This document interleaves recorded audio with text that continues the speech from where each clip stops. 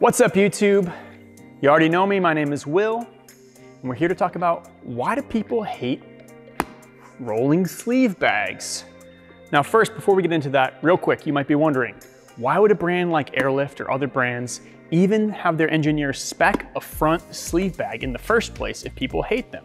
And there's a very good answer for that, and that is the space, the clearance in, say, the 370Z front wheel arch. Could the engineers spec a single or double bellow bag that's actually reduced in diameter? They could, however, that would also introduce a downside. The downside there would be you'd run a higher pressure when you drive and you'd have a much stiffer ride. That might be a fine option, but instead some brands do choose to run a rolling sleeve air spring. So the reason for this hate actually comes down to presets, more specifically pressure-based presets.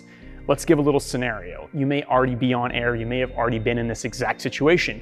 You're driving along at ride height and you want to add a bit more air to your bags, maybe just the front, because you're going to go into a steep incline like a driveway into a gas station, or say there's some debris in the road you're trying to avoid. That sounds great. That's why you bought a digital controller, right? You've got presets. Well, in the case of front rolling sleeve bags on your front struts, not to spoil the end of the video, but those presets might not actually get you to the height you think they're going to get you to. Yes, they will achieve the desired pressure, but will that result in the desired amount of clearance you want so you don't damage your vehicle? So behind me, we've got the super low 370Z. We actually opted to pull our super low front struts off the front since they don't use a sleeve bag and install some sleeve style front struts. We've got that paired with the Feelair BP4 pressure-based management.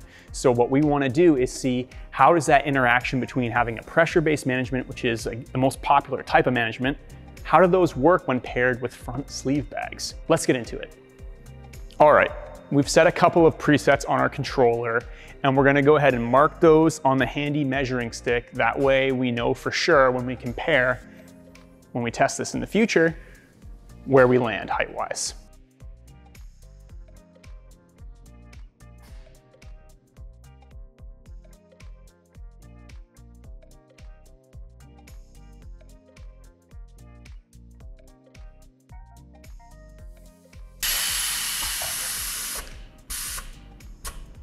So we've set our presets, and now we've also measured our presets on our stick. Now let's go from an aired out height up to our lower preset and see how close we get.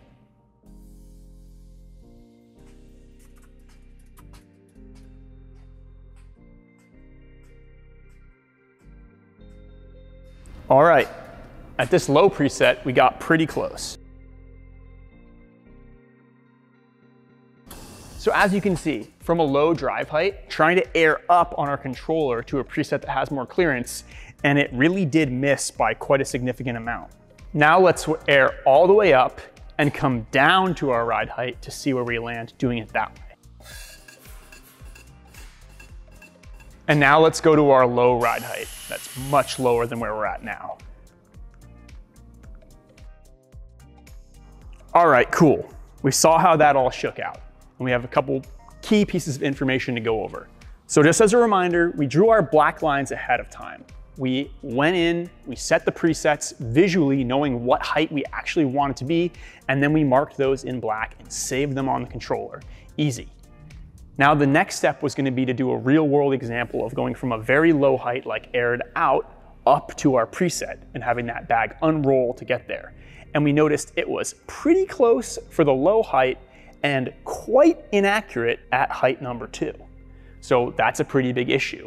Now, as our control group, we noticed that we could get from up to down and actually nail those presets spot on. And you might be asking yourself, why is that? Is there some fault with that pressure-based management? Are you getting a misreading? Yes and no. Is it the control system's fault? Not really. The control system has the jobs of adding pressure and removing pressure from the air springs. We're talking about adding pressure in terms of unrolling these bags and then monitoring what that pressure is and kind of knowing when to stop adding pressure.